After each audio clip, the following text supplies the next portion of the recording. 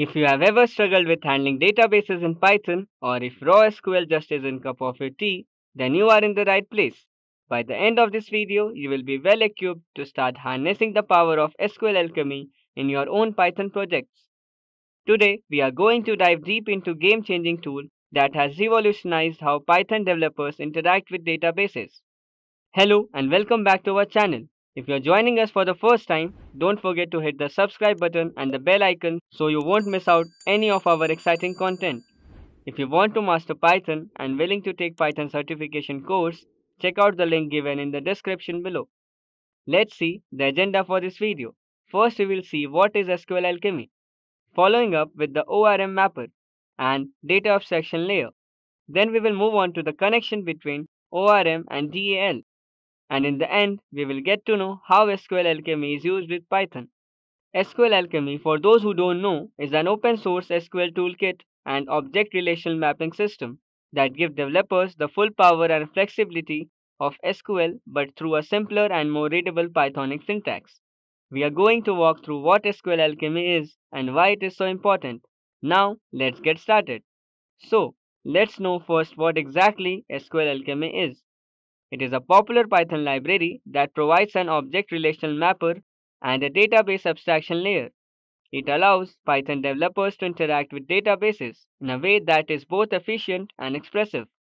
This powerful tool supports a wide array of databases, abstracts complex database tasks, and provides a high-level efficient way to handle data manipulation and retrieval. You must be thinking, why do we need this at all? So, let me clarify it for you. We use it because, first, ease of use. SQL Alchemy allows developers to interact with databases using Python code, rather than writing SQL queries. This simplifies database operations and makes the code easier to understand and maintain. Second one is data abstraction.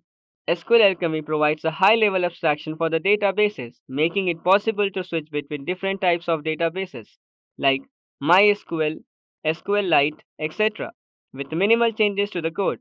Third one is support for ORM. The SQL Alchemy ORM enables developers to work with databases using Python objects, effectively turning tables into classes and rows into objects. This object relational mapping simplifies complex database operations and makes the code more Pythonic. Fourth, and the last one is efficient and secure. SQL Alchemy provides efficient and secure handling of database operations. It automatically handles connections, pooling, and transactions, ensuring data integrity and efficient use of resources. Just now I mentioned ORM, so what is it? Basically, an ORM, object relational mapper, is an ingenious programming technique that seamlessly bridges the gap between object-oriented programming languages and relational databases.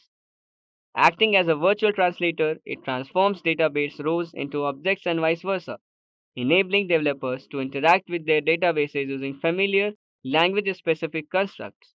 By abstracting database queries into objects, the ORM mapper simplifies complex database operations, promoting maintainable and efficient code while preserving the full power and flexibility of underlying SQL operations. Now, let's talk about the data abstraction layer. The data abstraction layer in SQL Alchemy is a system that facilitates interaction with various types of databases using a uniform API. It works by abstracting the underlying SQL expressions, thereby allowing developers to write database queries using Pythonic syntax. This high-level abstraction simplifies database operations and promotes code portability across different database systems. Now we will talk about the connection between ORM and TL. ORM is the backbone of SQL Alchemy. It leverages the Python data model to provide a high-level Pythonic interface to relational databases. This means that tables in a database are treated as Python classes and rows are instances of those classes. The SQL Alchemy ORM provides a mapper which is a bridge between Python classes and database tables. The mapper translates Python objects into rows in a table and vice versa. This allows developers to manipulate database records as if they were Python objects. They can then write queries in Python instead of SQL. In essence, the ORM and the DAL in SQL Alchemy are interconnected. The object relational mapper uses the data abstraction layer to abstract database interactions behind Python classes objects, allowing developers to write database operations in Python, while the abstraction layer makes these operations work across different types of databases. The seamless integration of ORM and TL in SQL Alchemy simplifies database interactions, making them more Pythonic and database agnostic.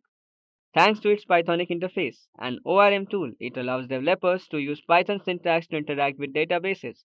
It supports a wide variety of databases and has a consistent API, which means that developers can switch between different databases with minimal code changes. This is why SQL Alchemy is so popular in Python ecosystem and is considered the go-to library for database interaction. In conclusion, SQL Alchemy and its ORM mapper provide a high-level Pythonic interface to SQL databases, allowing Python developers to handle complex database operations with simple Python code. It abstracts the complexities of SQL, making it easier to create, read, update, and delete records in a database, which we often call it as a CRUD operation. It's an excellent tool that makes database operations in Python easier and more efficient. I hope now you are familiar with SQL Alchemy and why it is important. In the next video, we will be talking about the implementation of SQL Alchemy with Python. So make sure to like this video and comment on what else you want to learn about SQL Alchemy. Until then, happy learning. I hope you have enjoyed listening to this video. Please be kind enough to like it, and you can comment any of your doubts and queries, and we will reply them at the earliest. Do look out for more videos in our playlist and subscribe to Edureka channel to learn more. Happy learning!